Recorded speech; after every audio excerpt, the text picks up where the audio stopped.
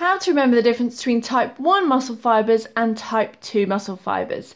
Hi, I'm Hayley from Parallel Coaching, where we help you pass your exam first time with absolute confidence. So today is a really quick tip to help you remember that type 1 muscle fibres are the aerobic, they're the oxidative. Sometimes people get these mixed up, so this is a real nice quick tip to help you get firing through, ready to pass that exam. So first of all, you write down that 1, as in type 1, write it down in terms of word format. Oxidative becomes your O. So it is oxidative, which it means it uses oxygen as its main fuel source. Then N becomes network. This is a network of capillaries.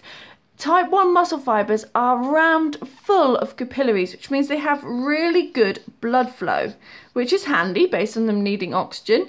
And also that also means that they are red in colour. So network gives you the fact that they have a lot of capillaries and that they have a good blood supply and they are red. Then we have endurance. Now this will give away the fact that it is a slow twitch muscle fibre. It's slow. So if you think of an endurance runner, then they are typically slower than a sprinter in speed, and they can also go for a long time. So they have capabilities to continue over time.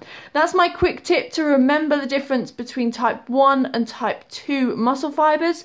Use oxidative, network and endurance to remember that those are type 1 muscle fibres. And then if you want to go the next step from there, you know that that makes it slow, oxidative muscle fibre type. I look forward to seeing you on the next couple of videos. If you have any questions or comments, please pop them below. Have a great day and good luck for your exam.